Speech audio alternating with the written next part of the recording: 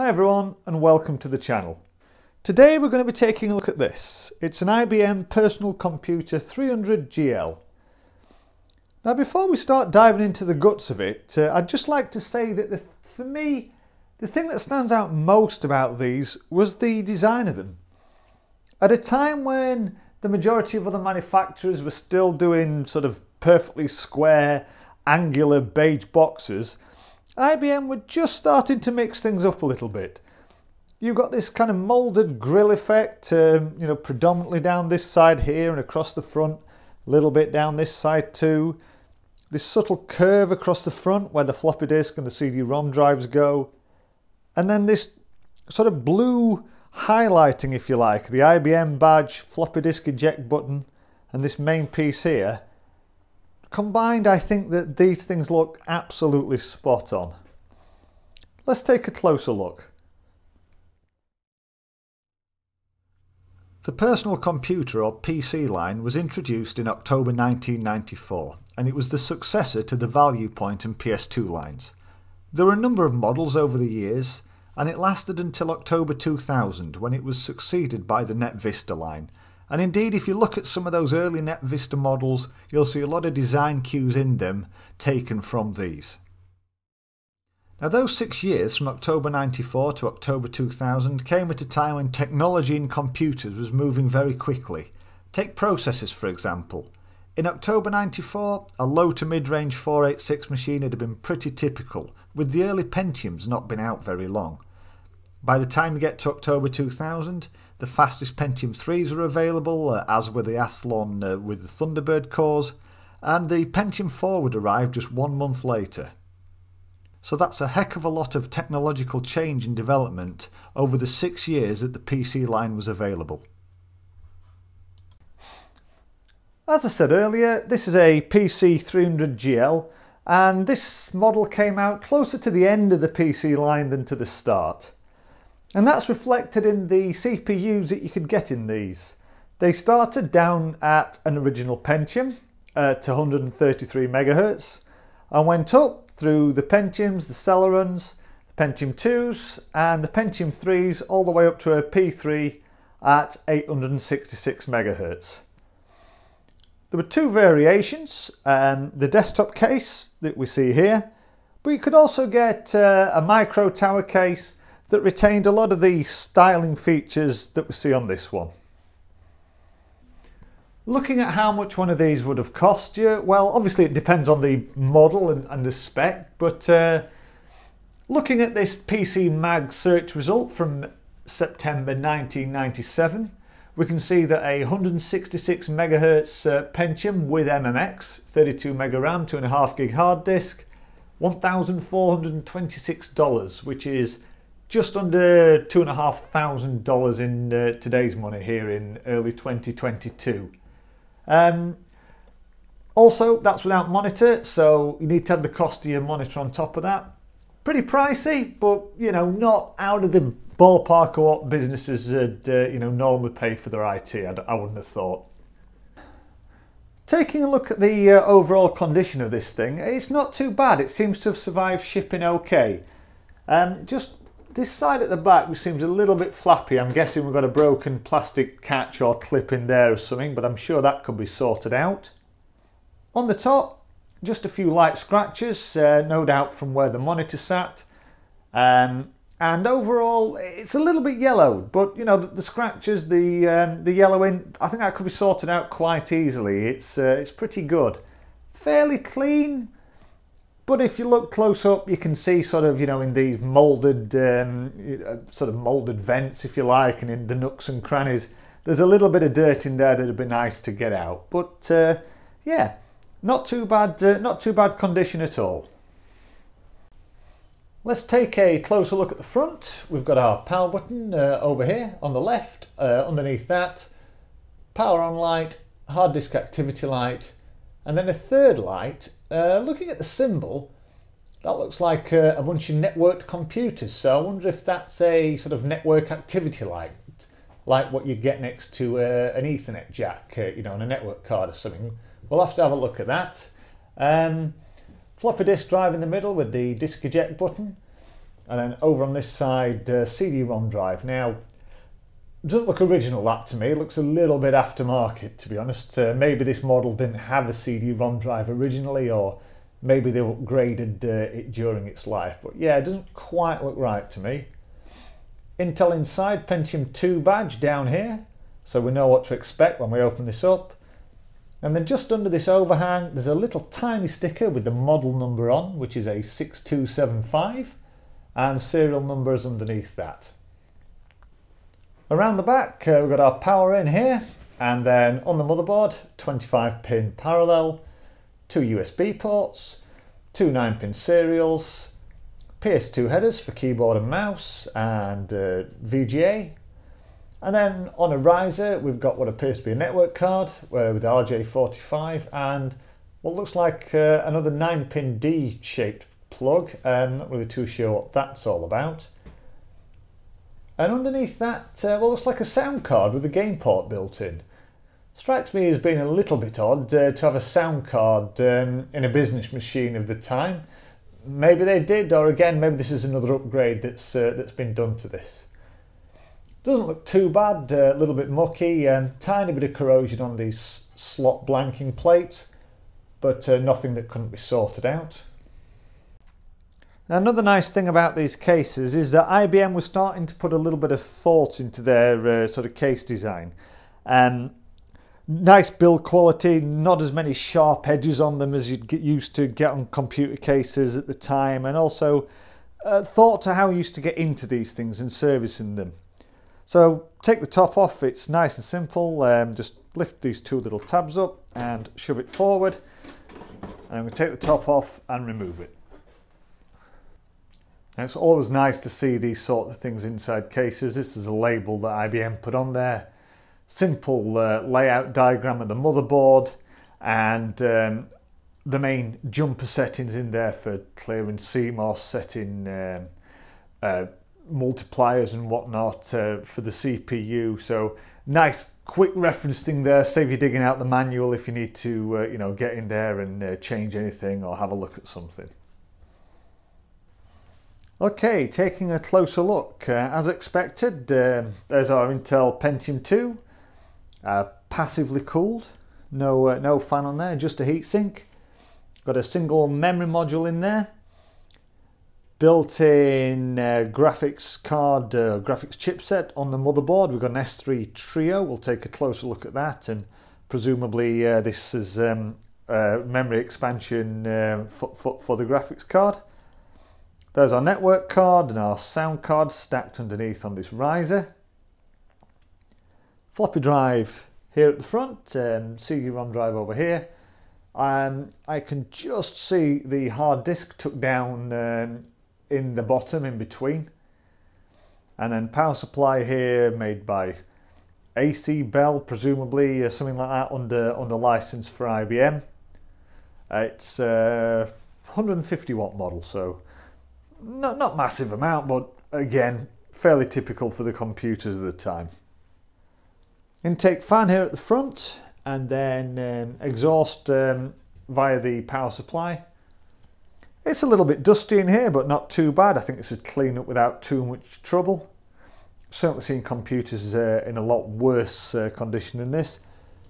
Just having a quick look, I don't see any obvious signs of corrosion, but let's take some of these parts out, we'll see what we've got.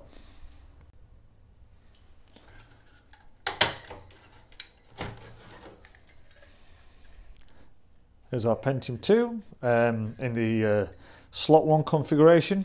We've got the awesome sticker on the back, just like before. Look at that, it's the processor die.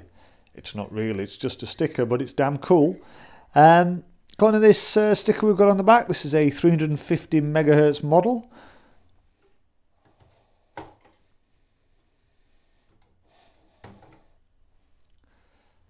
Here's the RAM. We've got a 64 megabytes of PC 100 SD RAM. Just one screw holds a common cover on for all the expansion cards.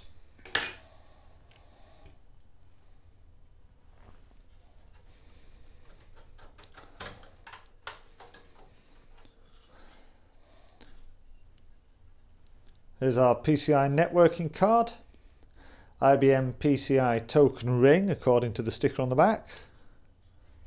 Not a lot of room to get the sound card out with regards to the support posts for the CPU.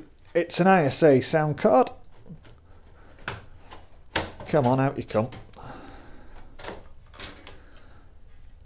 There we are. It's a creative model CT2940. We've got game port on there, then up at the top, line in, mic in, line out, speaker out. Looks fairly cut down, a lot of chips missing here at the back, no IDE interface on there. Now, despite a lot of the capacitors on the motherboard all sort of leaning over a 45-degree angle or something, they don't look too bad at first glance. I can't see any obvious bulging ones or anything like that.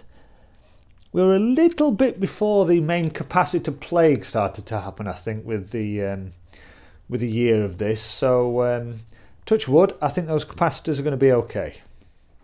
CD-ROM drive is a TIAC CD56E. Manufacture date is February 1996.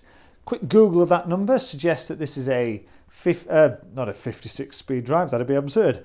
A 6-speed CD-ROM drive. Now that does fit in with this sort of time period. And this is a good example of what I was saying earlier about IBM putting a bit of thought into their case designs. I've just removed 2 screws here that you can get out easy from the top. And the whole CD-ROM and hard disk assembly flips over like this.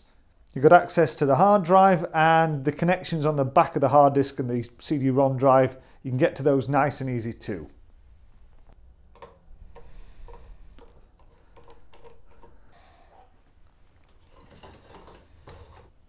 Right, hopefully you can see that. Our hard disk is a Maxter. It's 3.2 gigabytes, and let's have a look. Does it tell us the spindle speed on there? Can't see the spindle speed, we'll have to look that up. Manufactured 1999. So, given the 1996 date on the CD-ROM drive, was this an original disc? Have we just got a large sort of span of date codes in here? Or is this a replacement that's happened at some point? Not sure, I'll have to take a look at that. Hopefully it's not too dark to see, but the battery is just under there. That lithium coin cell, no signs of leakage or corrosion or anything like that. And if that one's flat, it's not holding charge anymore, nice and easy to replace. The token ring networking card, not something I'm particularly familiar with token ring, but I'm sure that we can network this just by using the normal RJ45 on there. If not, I've got plenty of network cards, we could bob something else in to replace it. So here we have our sound card, the CT2940. Now this is a Vibra 16 chip here on it, which means it's essentially a Sound Blaster 16 that's been cut down and condensed. A lot of the stuff moved into this one chip. From what I understand, there were 2 versions of this card. One of them has a real OPL3 chip on, and is quite a nice sound card to have. Unfortunately, this version has this creative FM chip on instead, which from what I understand doesn't sound quite as good as a real OPL3 chip. However, overall I think it's a pretty low noise design, and yeah, should be a nice sound card and totally fitting for this computer here. Just getting things back together so that we can power this thing on and test it. Here's our built-in S3 graphics chipset. It's effectively AGP built into the motherboard. Takes up to 4 megabytes of 100 megahertz SG RAM. I say up to. My guess is that there'll only be 2 megabytes on here, and you'll have to put another 2 in the expansion module to get the full 4. Not a strong 3D performer of its time by any means, but absolutely fine for the 2D business type applications that these things would have been intended to run. Right, we've got everything put back together, keyboard, mouse and a monitor connected. Let's power on. Fans are spinning up, good sign. And we've got a picture.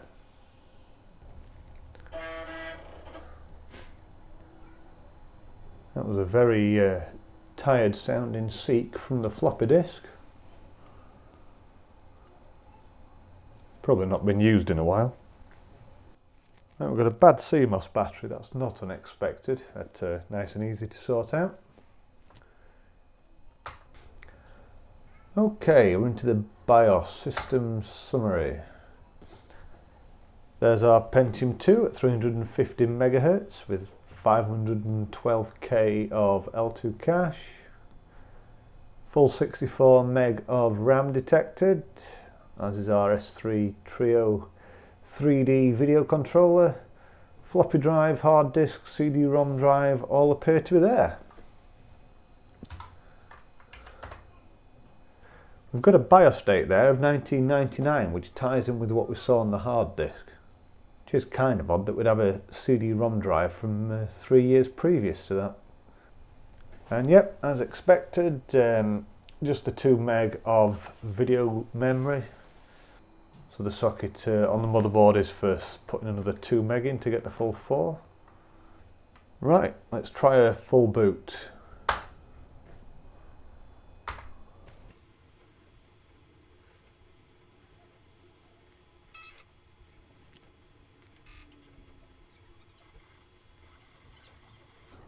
Hope the sounds of that old hard disk chugging away coming through on video. It sounds fantastic. And we've got Windows NT version 4.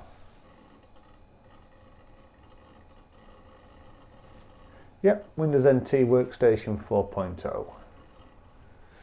Right, it seems we've got some sort of Novell network logon client sat on top of Windows. That could make it pretty tricky for us to log on.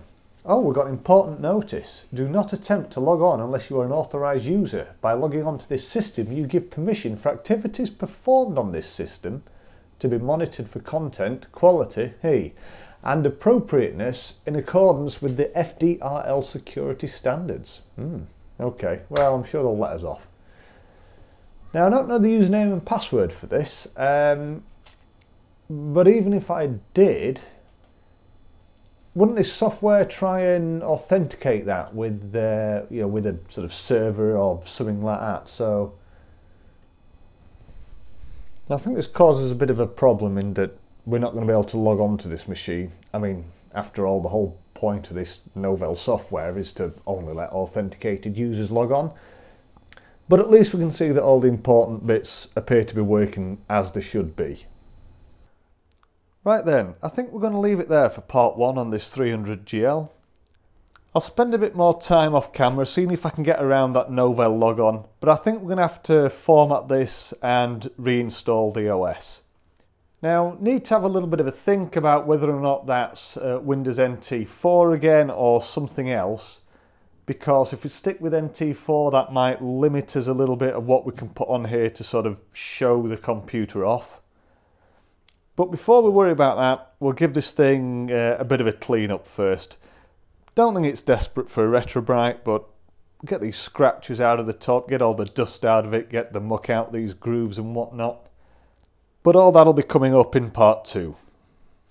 I hope you've enjoyed this video. If you have, give us a thumbs up and a comment and all that good stuff down below.